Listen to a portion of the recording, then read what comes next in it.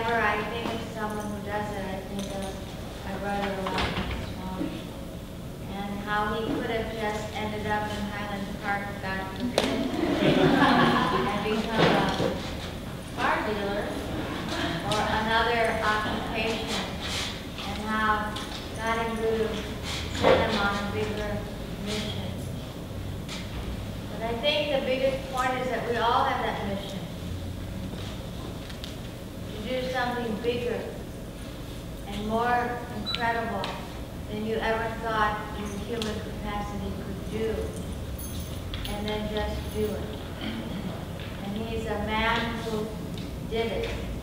And if he could do it, then we can all do it, right?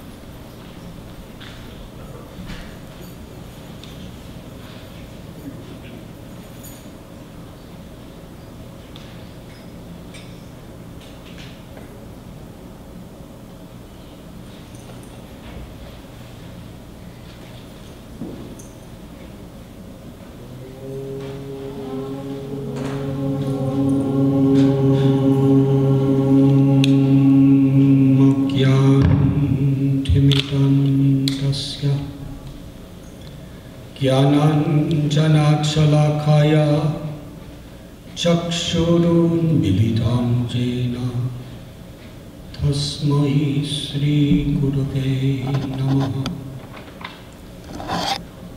श्रीचैतन्यमनोभीष्टं स्थापितं येन भूतले स्वयं रूपा कदा मह्यं ददाति स्वपदान्तिकम्। नमो ॐ विष्णुपदाय कृष्णपृष्ठाय भूतले श्रीमते भक्तिवेदान्त स्वामिनिति नामिने। नमस्ते सरस्वती देवे गौरवाणी प्रचारिणे निर्विशेष शून्यवादी पाश्चात्यदेशतारिणे। हे कृष्णा करुणा सिंधु दीनबंधु जगत्पते गोपेशा गोपिका कांत राधा कांत नमोस्तुते। तप्त कांचन गौरांगी राधे वृंदावनेश्वरी वृषभानुसुते देवी प्रणमामि हरिप्रिये। प्रणमामि हरिप्रिये। वंशकल्पतरुभ्यश्च कृपासिन्धुभ्य एव च पतितानां पावनेभ्यो वैष्णवेभ्यो नमो नमः। श्री कृष्ण चैतन्य प्रभु नित्यानंद श्री अद्वैत गदाधर श्रीवासुदेव गौर भक्तवृंद। हरे Krishna Krishna Krishna Hare Hare Hare Ram Ram Ram Hare Hare.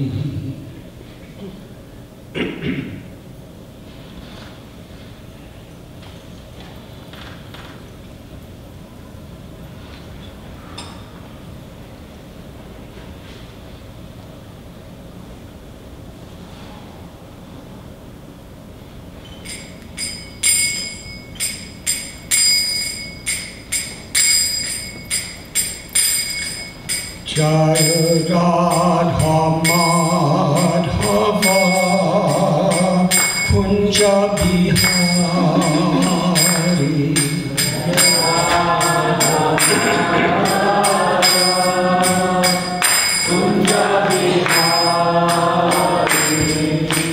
Gopi Jana Vallabha Giridhari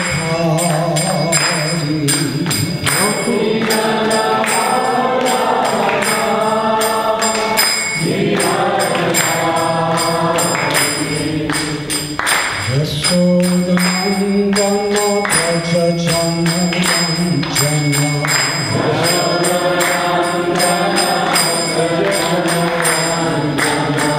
Jamuna Tira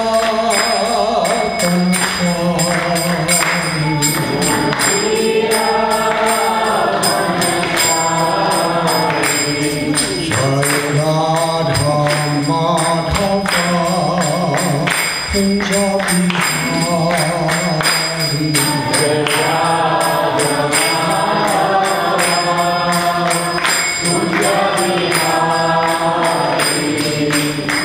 Govinda Jaya Jaya Gopala Jaya Jaya Govinda Jaya Jaya Gopala Jaya Jaya Govinda Jaya Jaya Gopala Jaya Jaya Govinda Jaya Jaya Gopala Jaya Jaya Radharamana Hari Govinda Jaya Jaya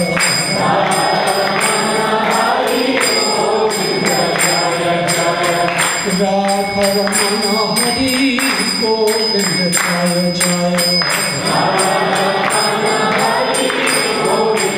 Jaya Jaya Govinda Jaya Jaya Gopala Jaya Jaya Govinda Jaya Jaya Gopala Jaya Jaya Govinda Jaya Jaya Gopala Jaya Jaya Govinda Jaya Jaya Gopala Jaya Jaya Radharamana Hari Govinda Jaya Jaya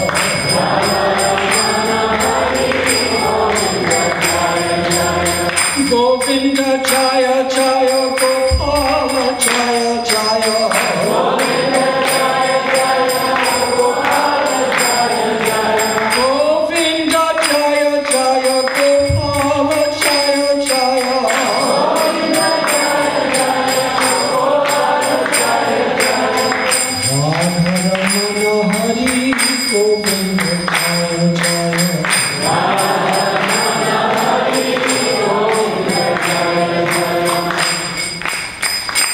Hare Krishna,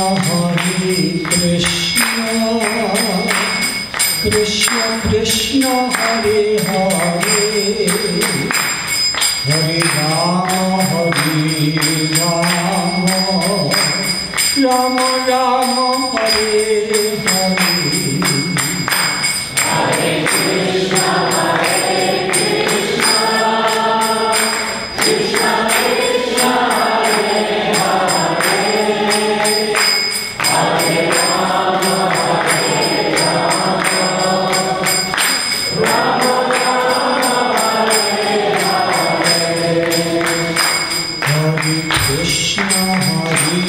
Krishna, Krishna Krishna, Hare Hare, Hare Rama, Rama Rama, Hare Hare. Hare Krishna, Krishna Krishna, Hare Hare, Hare Rama, Rama Rama, Hare Hare. Hare Krishna, Krishna Krishna, Hare Hare, Hare Rama, Rama Rama, Hare Hare. Hare Krishna, Krishna Krishna, Hare Hare,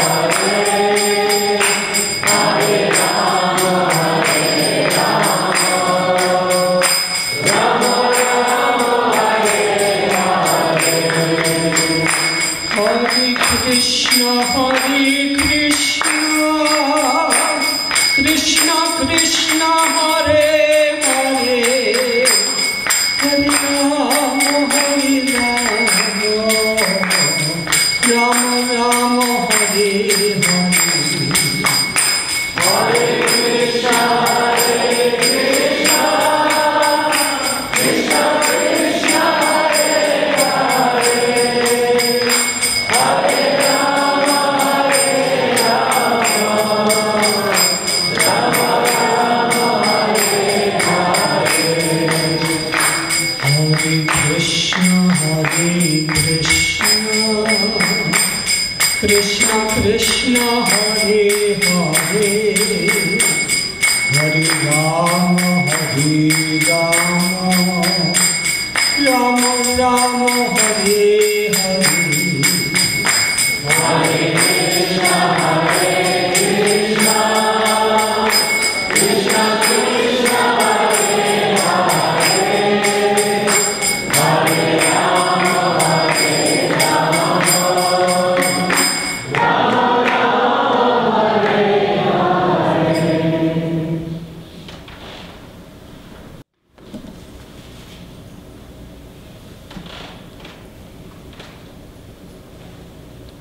I am very grateful to be with all of you today. My immense heartfelt gratitude to Guru Book for opening the doors to this holy space for all of us to be today. I'm very, very honored.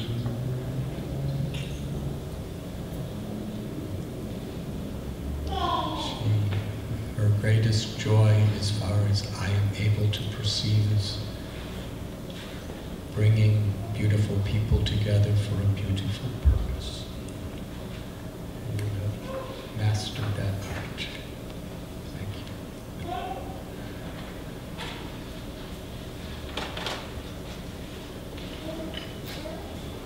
Can I tell a story?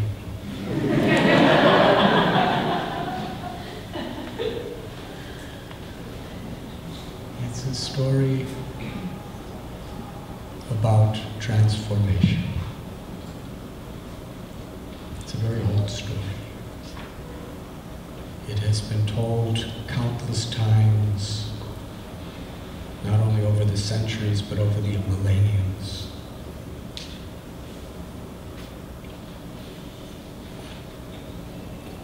There was a great sage. His name was Valmiki. How many of you have heard of Valmiki Muni? Please raise your hands.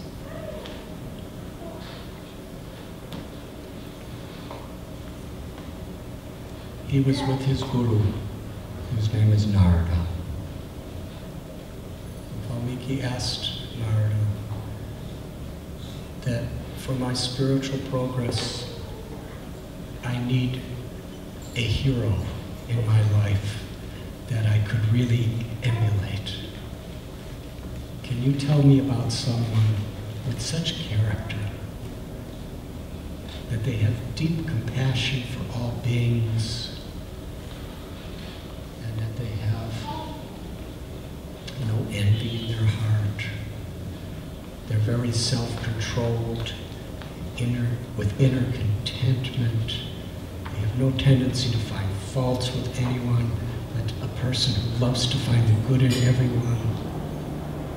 A person who just generates love and kindness in whoever he does. Can you tell me about such a person? And his Guru Narada thought about one particular person. And he became so ecstatic thinking about this person that he said, I have to meditate for some time. And like a volcano eruption, there was ecstasy coming from Narada's heart, just thinking about this person. Then he came back to Valmiki and said, I'm going to tell you the story of Rama. You've heard of Rama? He's an incarnation of the Supreme Lord.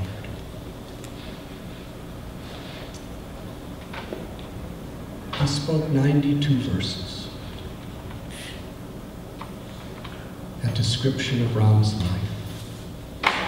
And later on, Valmiki composed the Ramayana, which is 24,000 verses. 640 chapters, 6 books, 24,000 verses. So after he heard this from his guru, he went back to his ashram. Now Valmiki had many, many disciples. Some of the greatest sages of history were his followers. And with one of his chief followers named Bhardwaj, he said, let us go to take our bath in the Ganges River. They were walking to the Ganges to take their bath, and something happened to Valmiki. He said, let's bathe somewhere else today. There's another river called the Tamasa. And they went to the Tamasa River. And just when they were going in the river, Valmiki was explaining how a pure river is like the mind of a noble person. It's very pure, always flowing in a direction that's meant for the welfare of everyone. And rivers, they provide the water for the agricultural fields to grow crops. They're places for people to bathe. They're the source of people's water for cooking and for drinking. You know, throughout history, rivers are the lifeline. And that is why today, the rivers all over the world, especially India, the Ganga, the Ganges, and the Yamuna, the pollution of the rivers really should be a main priority for humanity at large, because it's so destructive to hundreds of millions of lives. Years ago, I'm going to divert from the story, and then I'm going to come back to the story. But if I forget to come back, please remind me. I was in the New Delhi airport, and the Minister for the Environment for the whole country happened to be sitting close by in the waiting lounge, waiting to board an airplane. And she sent somebody to ask if she could come and speak something with me. So I said, yes, of course. A very powerful lady. In fact, she was the daughter-in-law of Indira Gandhi, who used to be the Prime Minister.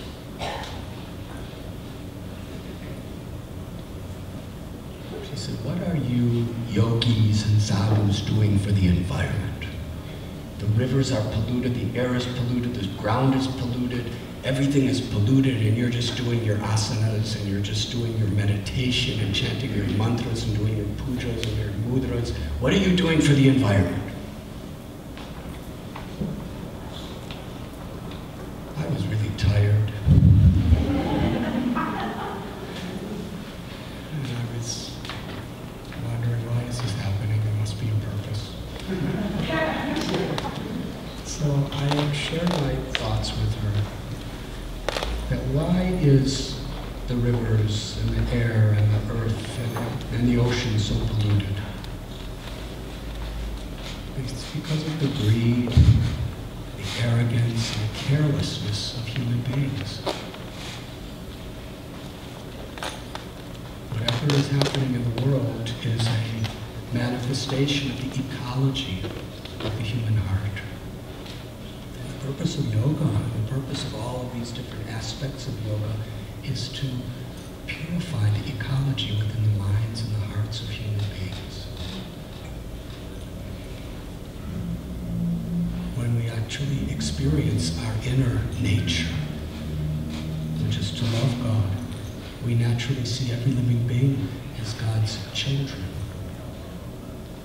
And we see the environment and everything as God's property, so we will use everything not in a spirit of exploitation, but in a spirit of seva, or service, with respect. Yes, we have to clean all of the environment, through our different policies, but if we don't clean each other's hearts, even if every river and every ocean and every mountain is clean, it'll all be polluted again. So we should work together. And just when I said that, she was called to board her airplane. And she said, yes, Swamiji, we should work together. And she left. So a clean flowing river is like the clean flowing nature of a noble person's heart and mind. So he was having these noble thoughts following me as he went into the river, and then something happened. Something happened that changed the history of humankind. A bird, beautiful bird, called a croncha. A croncha looks kind of like a crane, and they have a very special quality, that the male and the female croncha birds, when they connect to each other and develop affection, they become completely faithful to each other throughout their lives to death. So this female croncha bird was calling for her beloved. And then the male croncha bird came. And Valmiki was seeing the affection of these birds for each other. And he was thinking in his heart that, just see, this tendency, this propensity to love is the inherent nature of every soul. In the Brahma Sutra, there is a verse, Anandamayo Bhyashat, which means the absolute truth.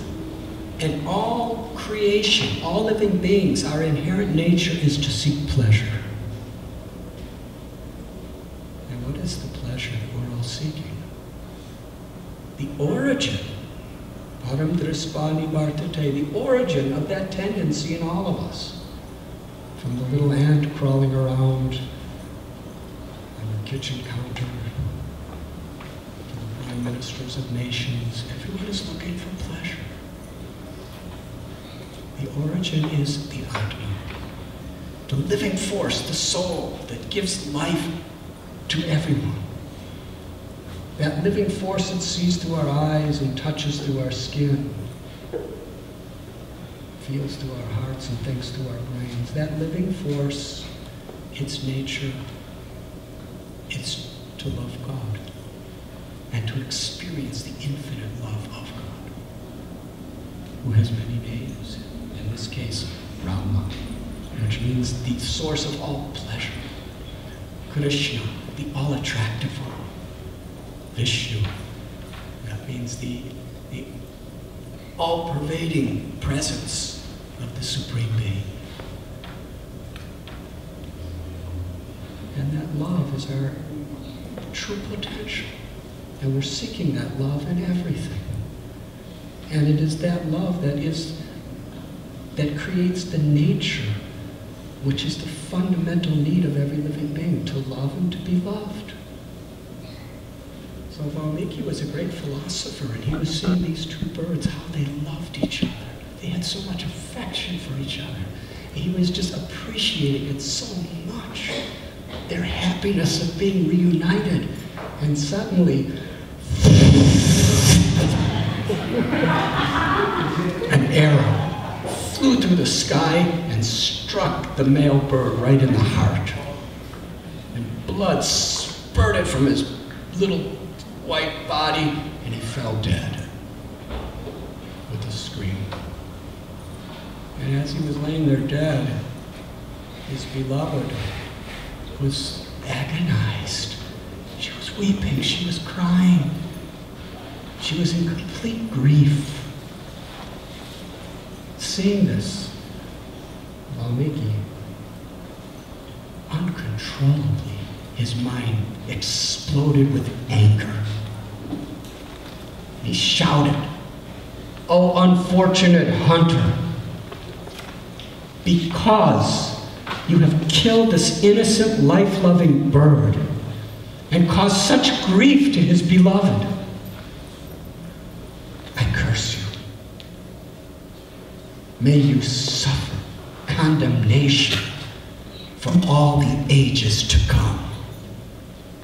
May all inauspiciousness fall upon you forever." After he said that, he thought about what he just said, and he really regretted it. Why did I act so extremely? After all, he's a hunter. That's what hunters do. He doesn't really know any better. He's just doing what his occupation, probably what his mother and father and grandfather, what everybody taught them. Yes, he did something terrible. But why did I curse him in such an extreme way? He was really regretting his own actions. He gave in to anger. And sometimes circumstances in our life come where we react in ways where we don't really use our intelligence beforehand. And then we regret it. And he was such a sensitive person. That curse kept going in his mind again and again and again. But then he began to smile.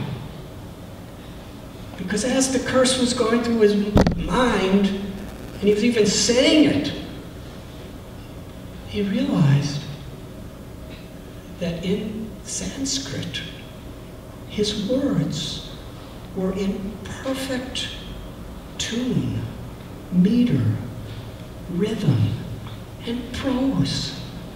He just invented an extraordinary, most beautiful form of poetry, classical poetry. Even though the content was horrible, the package in which it came was absolutely sweet. And because of that, he couldn't stop thinking about it. He took his bath, and then he went to teach his students. So many great sages and rishis and yogis, and he's teaching them. And as he's teaching them all kinds of nice things, his mind keeps repeating this curse. And he's thinking, such harsh, terrible words I spoke. But I said it so sweet and so nice. And I can't forget it. It just captured his own heart. And he was wondering, I can't get this out of my mind. It was so negative. He wanted to get rid of it, but he couldn't because it was so nice.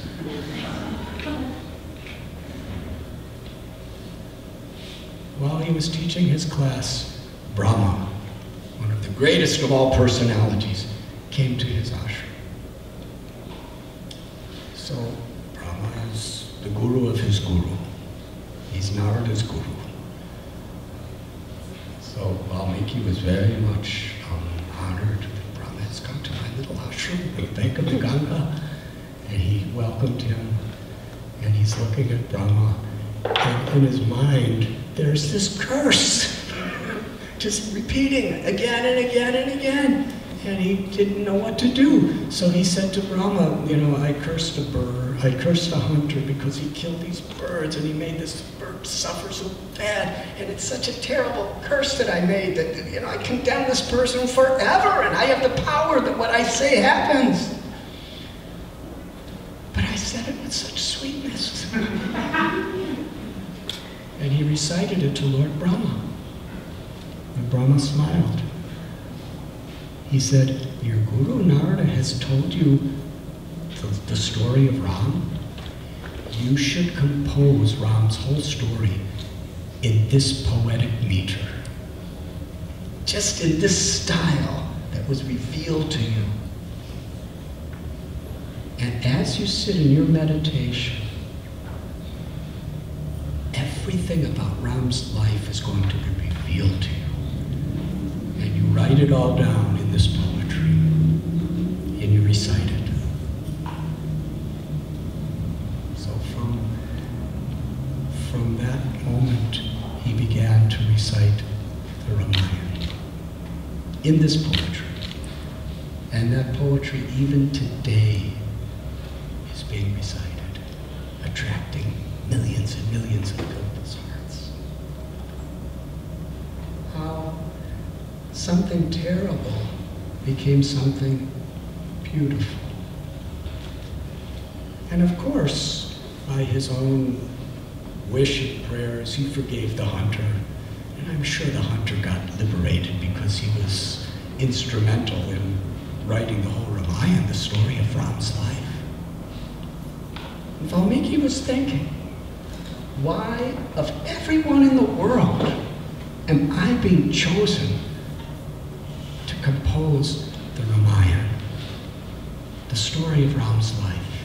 A story that's going to be a scripture, it's going to be famous, it's going to transform unlimited hearts for the rest of time. Why me? And he began to think of his past. At one time, he was a hunter, long ago. That's probably why he got so mad at this hunter. My guru's guru, Srila Bhakti Siddhanta Saraswati Thakur Prabhupada, he wrote that the reason why we see faults in others is because we are honeycombed with faults ourselves. The world is like a mirror of our own mind. If we're envious, we're going to see envy in others. If we're greedy, we're going to see so much greed everywhere. If we love, we're going to see love.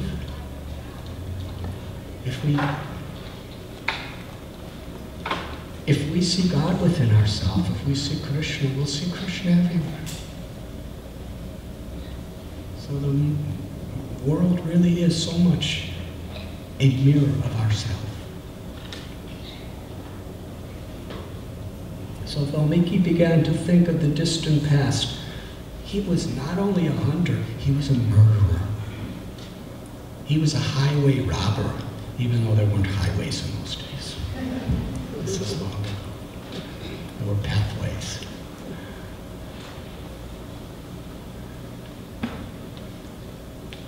He was out hunting and killing when his guru, Narada Muni, happened to be coming through the forest where he was. And as he was shooting arrows at innocent people and creatures, Narada saw that. And he began with a very big, sweet, compassionate voice. He spoke loud enough so that this hunter, at that time his name was Ratnakara.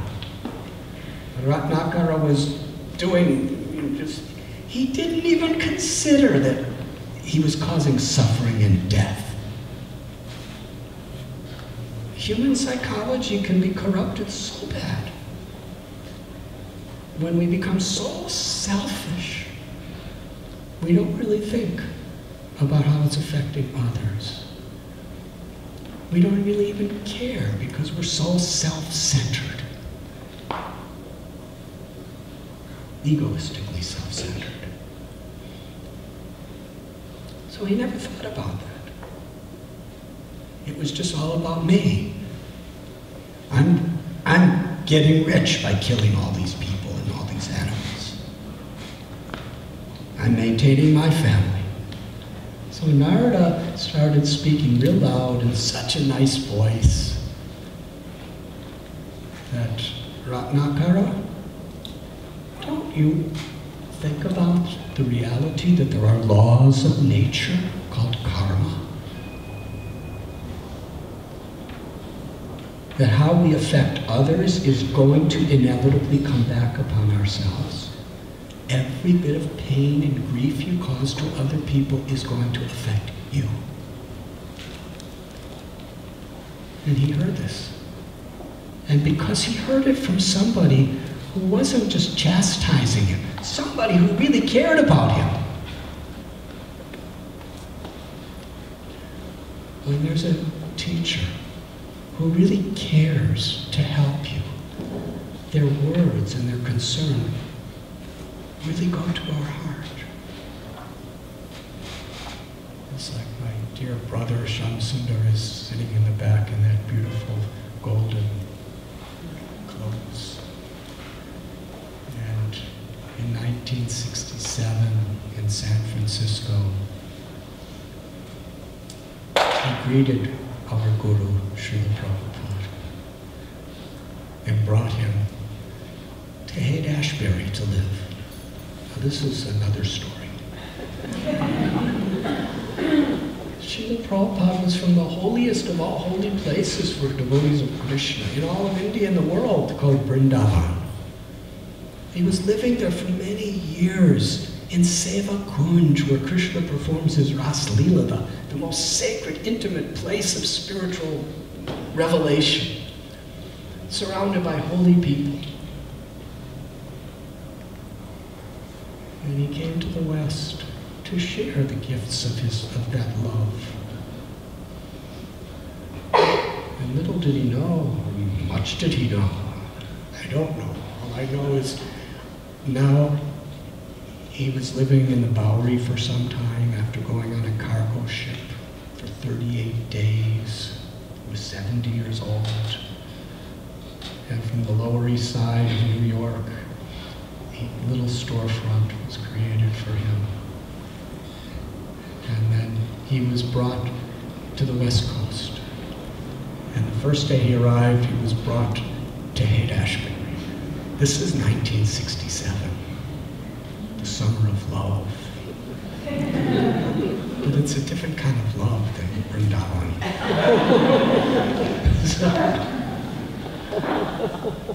And Shamsundar, would you like to tell the story? He's a much better speaker than me. But I'm diverting a little more from the diversion, but I'm happy. So, 2 years ago, I was here in Los Angeles, and Shamsundar called me on the phone. And we're speaking, and you know how cell phones are, they do all kinds of things simultaneously. So he said, I have another call, I'll call you, can you hold on? And I kind of suspected it was a special call. So I said, just call me back. He said, I'll call you back in 5 minutes. 2 hours later, he called me.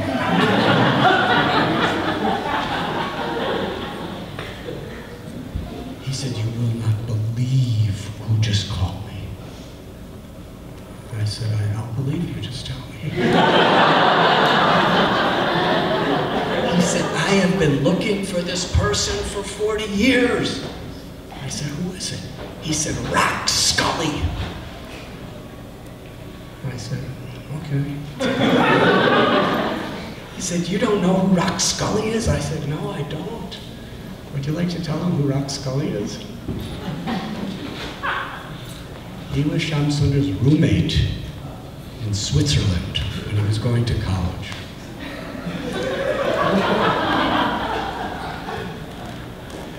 But then he came back to kind of create Haight-Ashbury, bought a house, and he was the manager of a band called the Warlocks.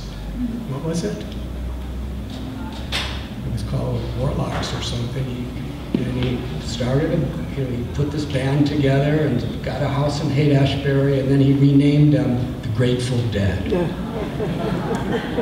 And then all these other bands, Janis Joplin and Jefferson Airplane and Loving Spoonful and Quicksilver and Moby Gray, they all started coming to the house, and that's how Haight-Ashbury started. And Shamsundar was kind of part of that whole scene. I'm not going to go into any more details. It's really fascinating.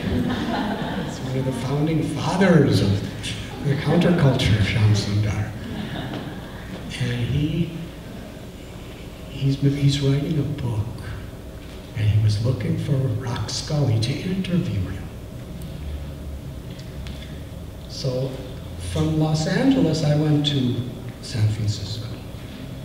And whenever I'm in San Francisco, I just take one day to walk walk through the redwood forest, where there's so many beautiful lessons of Krishna, of God, that he speaks through nature. And when we just go into nature like that, it's incredible what we can learn. So we met Shamsundar in the redwood forest. It was Muir Woods. And he told us that Rak Scully said about our Guru Srila Prabhupada that he was one of us. He came and lived in Haight-Ashbury with us. He wasn't just telling us what to do. We were his family, he was our family. Such compassion, such affection, such care. And Shamsundar was telling me and telling us what Rak Scully was speaking and what he was also experiencing, that when somebody tells you some truths, sometimes we don't like them. And sometimes we like them, but it's just not for us. But when somebody, you really feel that they love you and they care about you. And that's how that happened. So,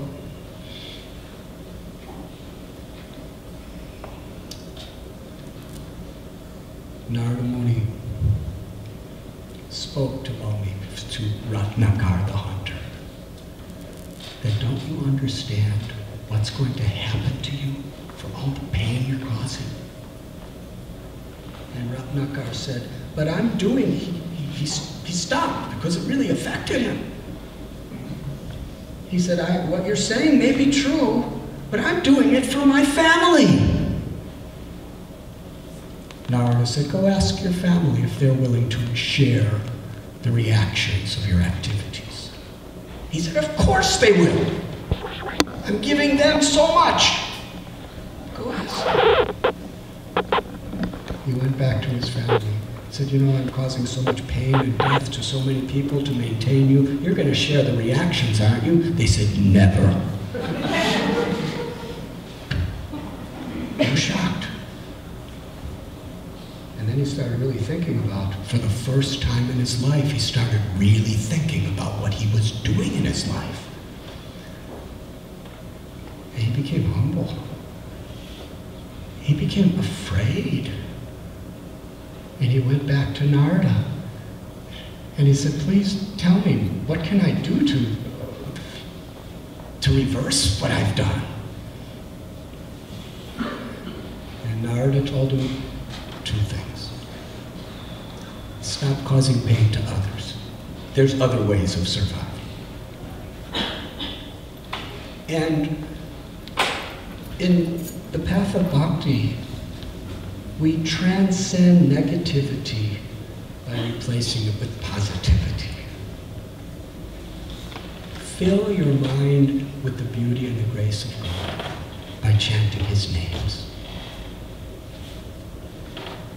And Ratnakar said, tell me what names I should chant. And Narada started telling him different names of God. But Valmiki, he was so cruel, he was so evil. He had no capacity to say such a nice thing as God's name. He was trying to chant the mantras, but he couldn't say a single syllable in the mantra correctly. Narada was giving them all, Rama, Krishna, and they're saying, he couldn't say them.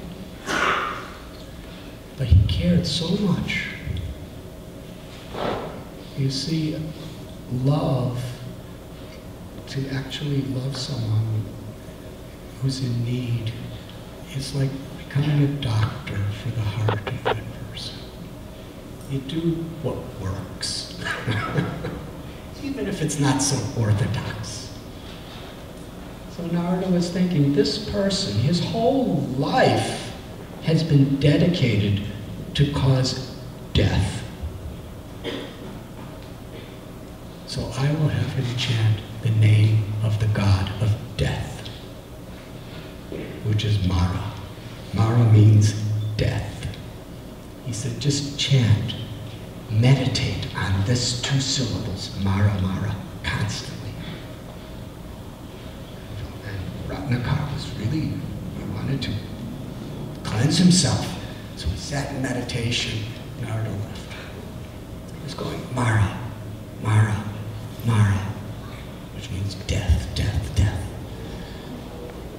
He did this for weeks, for months, for years, just chanting Mara, Mara, Mara. And after years of singing this and meditating on these vibrations, a kind of a loop took place. Mara, Mara, Mara, Mara, Mara, Rama, Rama, Rama. He was chanting Ram's names. And as he was chanting Ram's names with such purity and such attention and humility, he became completely saintly. And he was so engrossed in his samadhi of chanting, meditating on the mantra Rama, Rama, Rama, and he just became oblivious to the world. And after some time, ants built a hill over him. So he was actually inside of an anthill. Rama, Rama, Rama. And Narada Muni years later came through that forest and he was looking for his disciple, Ratnakar. And he heard Rama, Rama, Rama, and he was looking around, where is it coming from? And it was coming from an anthill. So Narada Muni, with some sacred water, he threw it on the anthill, and the anthill kind of dissolved, and there was Ratnakar, Rama, Rama, Rama. And he got up and he saw his guru and felt so blessed. And it was at that time that Narada Muni gave him a new name, Valmiki. Do you know what Valmiki means? Valmiki Muni. Muni means a saint. Valmiki Muni means the saint who emerged from an anthill.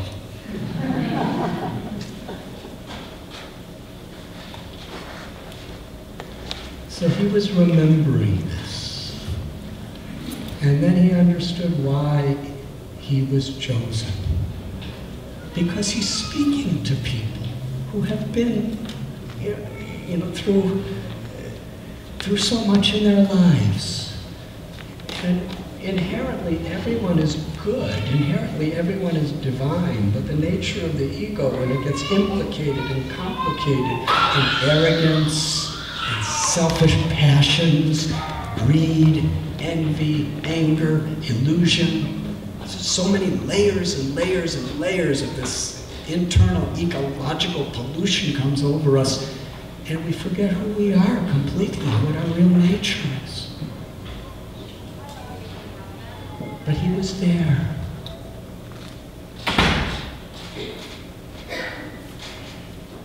Just like a person who is a drug addict or an alcoholic, they know what it's like to be a drug addict and alcoholic. So they have a special quality to help somebody who's suffering that, if they come out of it themselves.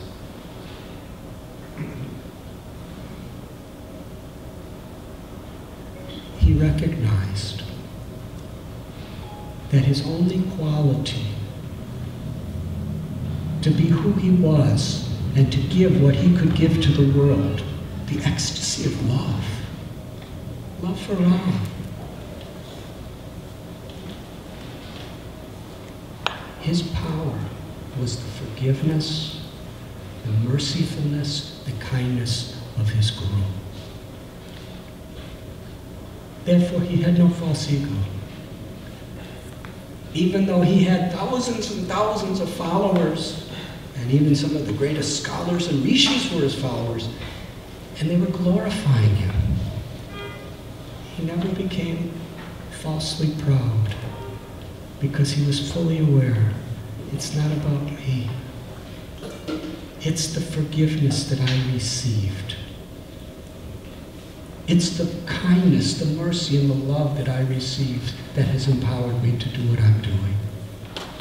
which is God's grace, which has come through God's loving servants. And he recognized I'm just an instrument. And I know what illusion is about, and I know what suffering is about. And therefore the Lord is using me as an instrument to reveal his teachings and his beautiful pastimes to the whole world for all time to come. And that is how the Ramayana, the beautiful story, has come to all of us, even today.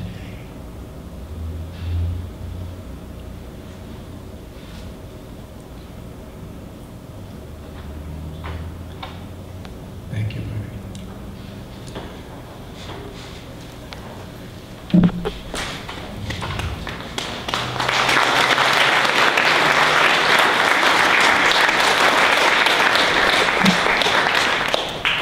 And when we come together in this golden bridge, it's also a wonderful name for a holy place. Can you explain to us the meaning of the golden bridge?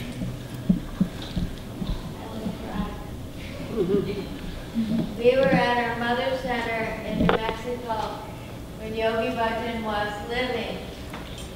And I just said, sir, we want to make a center to serve.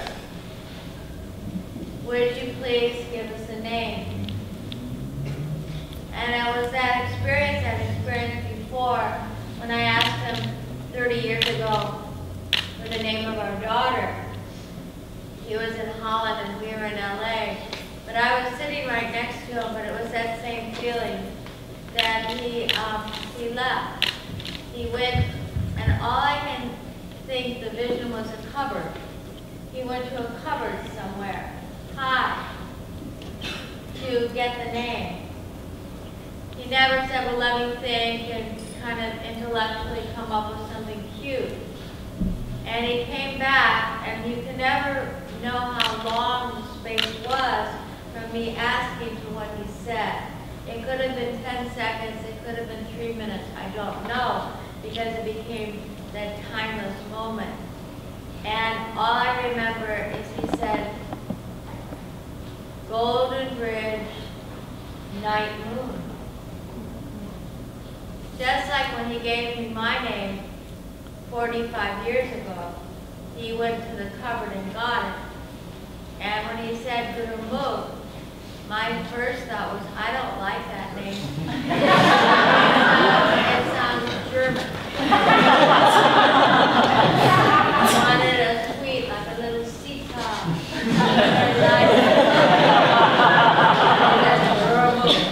So when he gave us Golden Bridge Night Moon, my first thought was, well, what does that mean?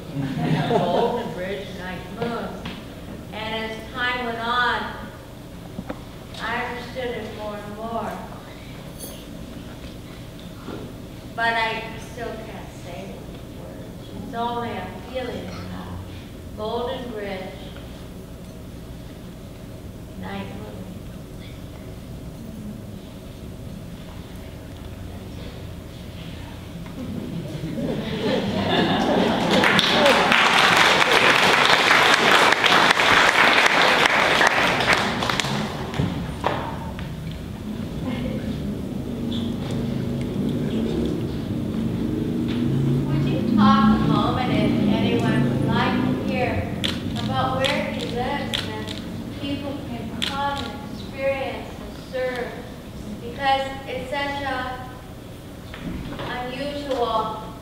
Dedication you have for those in the West. How could they come and have the experience of seva, of serving, of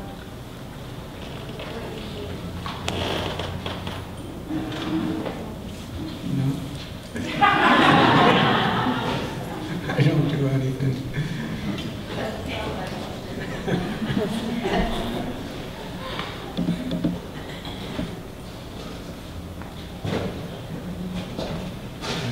When I was in New Mexico with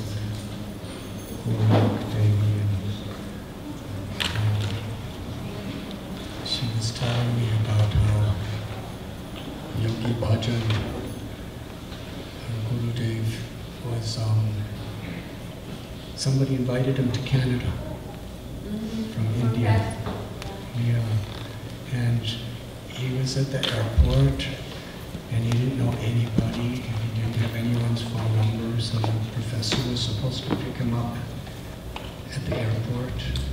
And what happened? The professor had been killed in a car accident while Yogi Bhajan was en route to Canada. And he was a sponsor. So he came out of the airport, and there was nobody there to pick him up. And there was no message of where he was, just waiting and waiting, yes? And he just kept waiting, and nobody ever came, and he never got any message.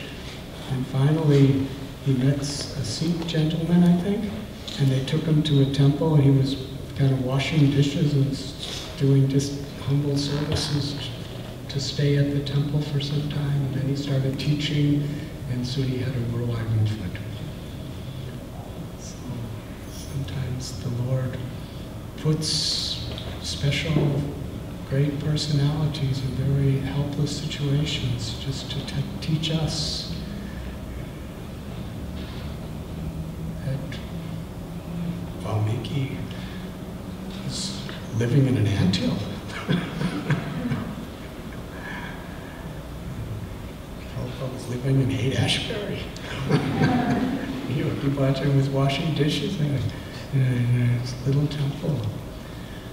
So,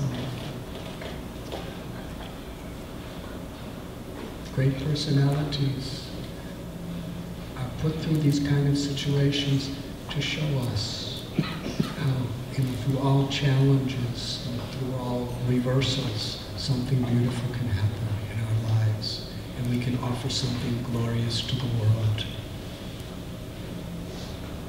if we just connect to that grace that is beyond ourselves, that higher power.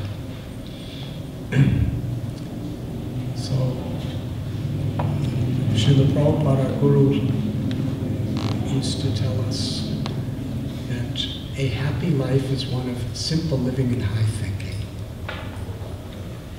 That means whether we're billionaires or whether we're living in a little cottage in a farm, that's not what's going to make us happy. Simple life means in whatever situation we're in, we understand everything is God's property. Let me use it with compassion. That's high thinking. High thinking is to understand our own true spiritual identity.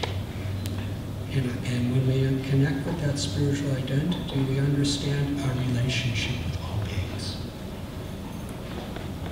Vidyavanaya Sampani Brahmani Gabihastani Suni Chaiva Supakecha Pandita Samadarshana. That true wisdom, according to Bhagavad Gita, is to see every living being with equal vision. Whether one is of a particular race or religion or sex or color or even species. Wherever there's life, there is a sacred child of God. And when you water the root of the tree, that water naturally extends to every part of the tree.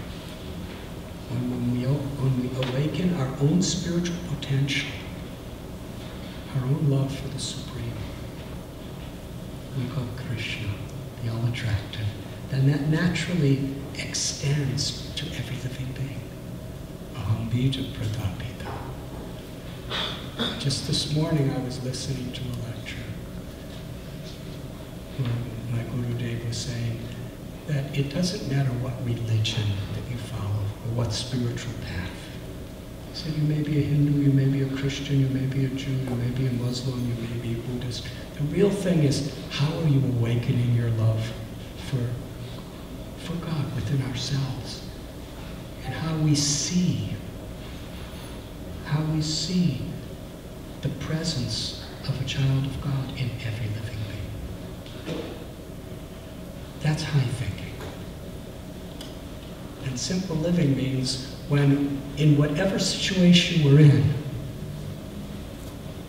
This is what motivates us. So he taught us that Mother Nature is providing so many beautiful gifts. And in our theology, the one absolute truth both has a male and female aspect. Sita Ram, Lakshmi Narayan, Parvati Shiva, Radha Krishna. This is the female aspect of the Lord is the compassionate, loving, motherly aspect. And the male aspect is the powerful, creative aspect. And according to our scriptures, Bhumi Devi, Bhumi is the name of Mother Earth. She's an expansion of the feminine divinity. Sita was born from the earth. According to the Brahmanda Purana, Radha was also born from the earth. Because the earth is their own energy. And in this way we call Mother Earth. Because we're all like little babies, whoever we are. We're completely dependent on our mother. Just like a little infant. They cry for their mother. If the mother doesn't feed them, if the mother doesn't protect them, they cannot survive. It's really an incredible situation to be a mother, where this little person is 100% totally dependent on you. When they're in the womb, when you're in your womb, there's nothing anybody else is going to do for them. So we're all like that with Mother Earth. She provides air and food and water and sunshine and everything. So to honor and respect the divine presence of God in nature is a very important part of the Vedic perspective of spirituality.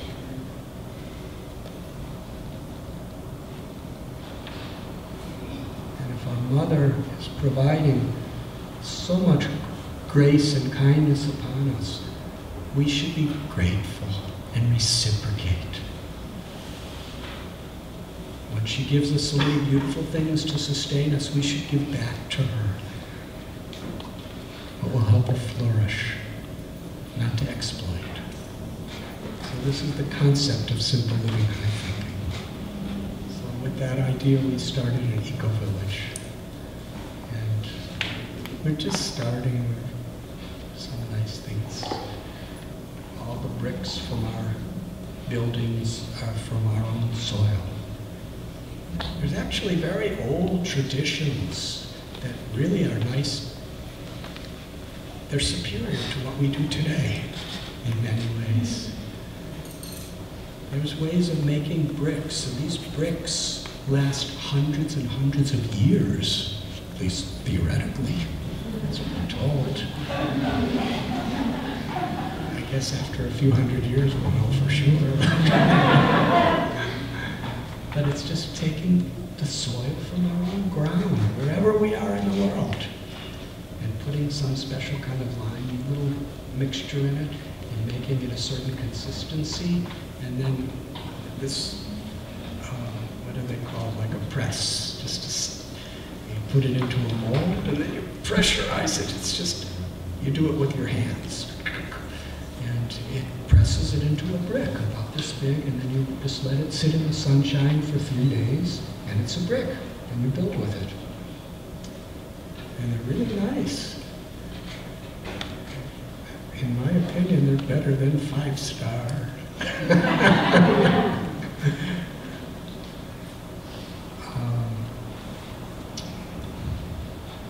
And we grow a lot of food. Rice, vegetables, we have a couple thousand fruit trees. And it's all organic, natural. And we use for plowing, we have a very compassionate way of taking care of oxen and bulls, and they actually love they're strong. They like to use their strength as long as they're not abused and they're loved. So they're smiling while they're pulling the plows and people are running behind them. And it's, instead of, when you use a tractor, there's all kinds of oil fumes polluting the environment. Well, the oxen, as they're pulling, their dung comes out. It actually makes everything more fertile. So it's very nice. And we really tried to focus on water. Just a few days ago, Shamsundar and myself, we were at a house, and there was a very, very famous Indian movie producer and director. He also recently did a very, very famous movie here in Hollywood. And his next movie, he was telling us, is about the future, where water is so desperately required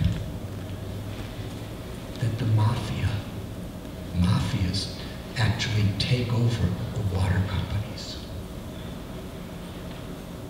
And therefore the whole of humanity are totally dependent on these people to survive. They select who's going to get water. In fact, even people in the United Nations have expressed a concern that there's been wars over coal and there's been wars over oil. In the future, there will very likely be wars over water, because water shortage is crippling humanity more and more. And yet, we don't see the value of water. If you go to India, to the villages, there's places, they're struggling, they're dying because they just don't have water. There's massive farmlands that are just parched dry because there's just no water. And in many places, there's water during the monsoon seasons. If you don't catch the water and store it, then you're in drought for 8 months in a year. And it's taking place in the whole area around where our community is. So we developed this water storage. And we dug this big lake, and it's dug in a special natural way that it catches the water of the monsoons. And when you do that, literally, we have about 4 lakes like this. 1 is real big and 3 are not so big. But it supplies water for the whole 8 months after the rainy season. And we don't have to pay anything. It's coming from the sky. It's just a matter of learning how to keep it. And we had some yoga students coming from America in January. The monsoons end in September. And they were asking, they came from America, they were asking, as we were driving here, we saw all the farms, they're so dry. And we see here everything is so much green and trees and fruits and vegetables, and everything's growing. How is this? It's simple. We just know how to honor and respect what Mother Earth is giving us in the monsoon season and keep it. Every drop of rain, it's like a diamond falling from the sky. If we recognize the value of it, we're going to take care of it. So now that we've tried to do that, we're giving the same technologies to all the villages around us and helping them to do the same. But nobody trusts you unless you can show an example. So that's the idea. And another thing about water is sewage. How many people have really meditated on sewage? It's a serious matter because it's universal. Yes? I'm going to get a little disgusting in what I say, but it's important.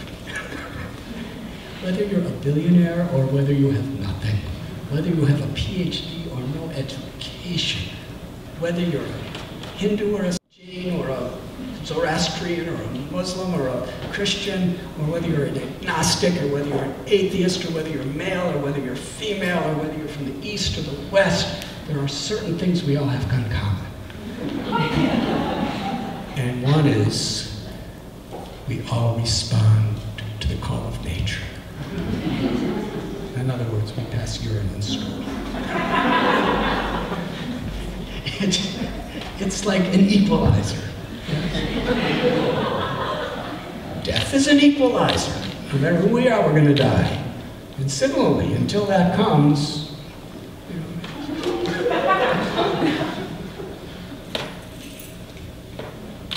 so, in most places, sewage is really crippling. There are rivers all over the world where there's so much sewage dumped in those rivers. The bacteria is so terrible that it causes great disease. And in a city like Los Angeles, how many gallons of water do you think are flushed down the toilet every day? I heard a statistic for New York City. About 1/3 of all the water in New York City is flushed down toilets. That's precious water. So we had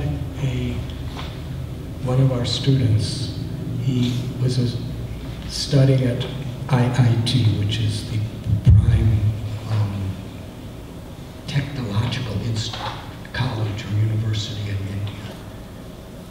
And he did his PhD thesis on a natural, organic sewage processing facility. And we asked him, why don't you set it up at our eco-village? And he did it. And it's really nice. And I'm going to end my talk really soon. Am I talking what you wanted me to talk about? So you flush the toilet. And it goes by gravity and by solar power to a big tank, an open tank. And there it just sits. All the stool and urine and everything else that's mixed with the water, and it just merges so that the solid and the liquid become kind of one. This is yoga, becoming one.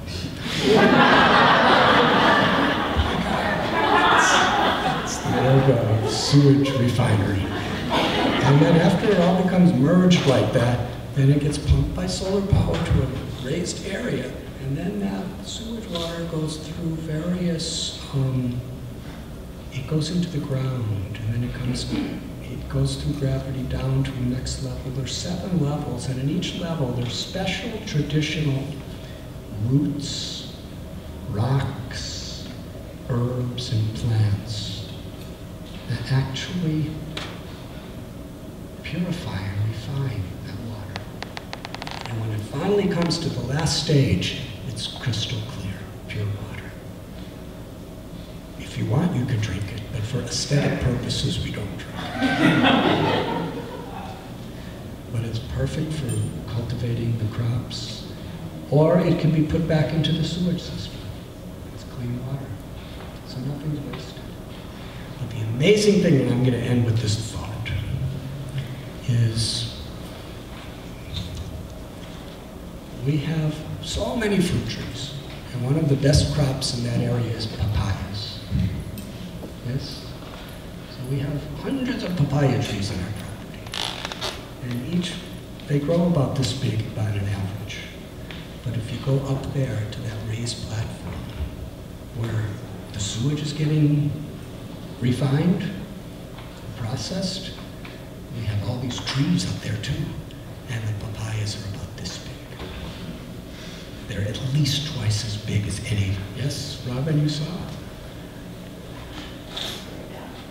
So when people come, they understand that when they flush their toilets, every time they flush the toilet, the papayas are getting bigger. And that's a nice meditation, and they're getting sweeter. And one of the students of Jiva Mukti Yoga Society was up there and marveling over the taste and the size of the papayas. And this one, she's a yoga teacher. She said something that I thought was quite revolutionary.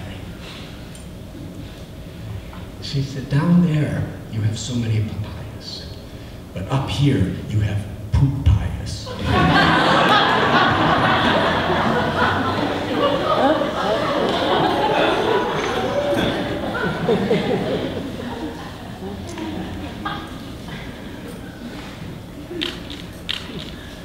But the idea of these projects is,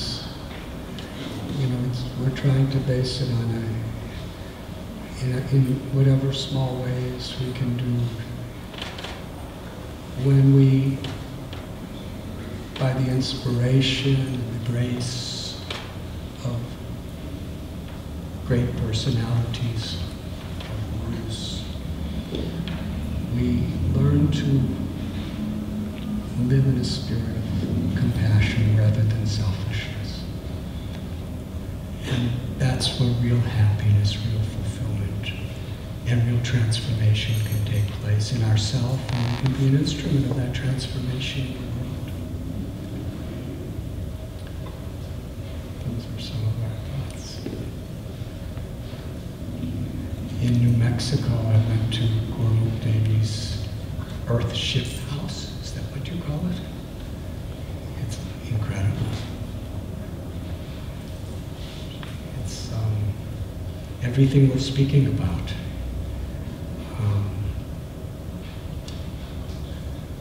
Can you tell us a little about your Earth Ship House? Well, it's very much, I think, like your eco-village.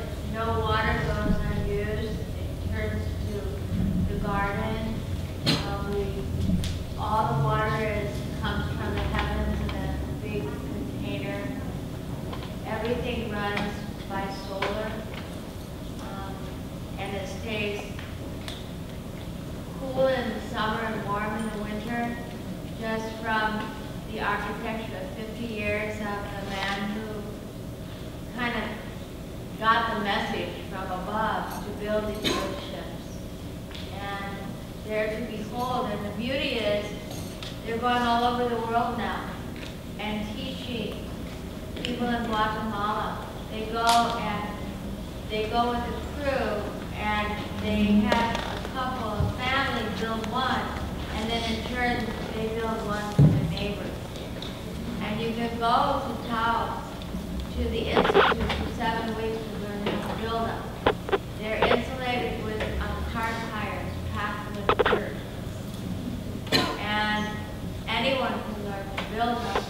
And they're aesthetically so beautiful, you can barely stand it. And when you go in, it's so quiet because there's nothing in the wall called electricity that's putting energy. It's just like you're living in the earth. Anyone can come visit us. We're across the Rio Grande River. It's called Earthship World Community. There's 78 on many, many, many, many acres with people that wanted to make a change, just like you're doing in your eco-village in India. Seeing how we can contribute to having the generations to follow a nice place to live on planet Earth. Thank you, thank you. Just couple of months ago, I was in Mumbai, and someone was in we have a little restaurant connected to our temple called Govinda's. And there was a lady there from Switzerland. And she was with one of our friends, one of our congregation. And she was telling me about her and her husband and two of his partners. You may have heard about this. They have actually created a solar power airplane. And she said that earlier this year, that airplane flew from San Francisco to New York. It's completely solar powered. And she showed me photographs of it. And she told me about the plane. It's the size of a 747 jumbo jet. Now this is, what do you call a prototype? It's like a beginning. And only 2 people could fit in it. It's like a little cockpit with a pilot and a co-pilot, and the rest of the plane is just covered with solar panels.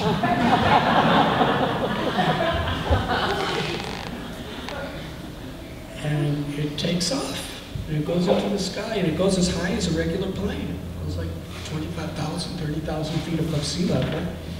And the thing is that once it gets above the clouds, there's only sunshine. The only time, once you get above the sunshine, there's never any cloudy days. I mean, once you get above the clouds. So throughout the entire day, anywhere you are, it's just sun. And then there's batteries. And it charges the batteries enough so you're charged for the whole night. So literally, you could fly in this plane for 20, 30, 40, 50, 60, 100 years and never have to land. And they've done it in such an ecological way that they have a machine there. It's a real natural kind of little machine. Because water's a problem. So you pass urine in this thing, she's telling me this, and it makes it into crystal clear, pure water. So you just keep recycling. You drink your urine, and it becomes nice water, and then you drink it, and then it becomes urine, and then you drink it, and in this way you never have to come down.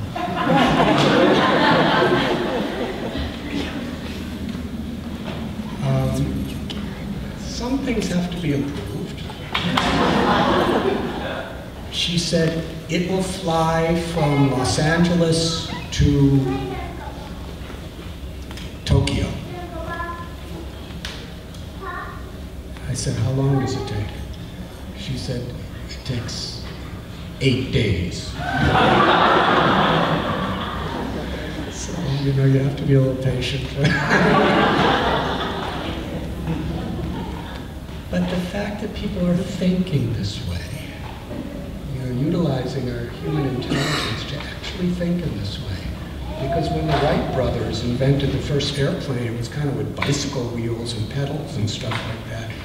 And it was a lot less sophisticated than this.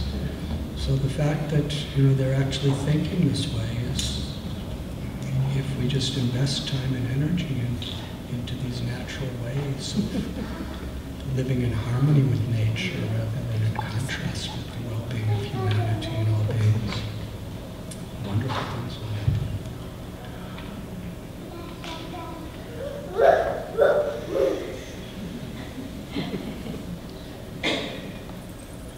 Should we have a few minutes of kirtan?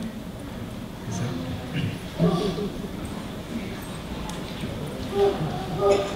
This kirtan is in the path of bhakti, the great gift we have received, these divine transcendental vibrations of these mantras.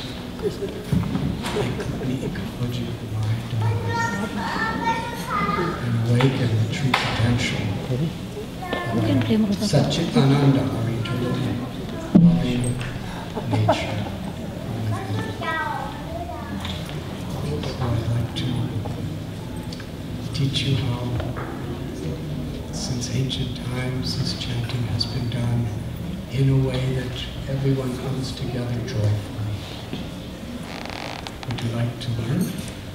Everyone, please stand up.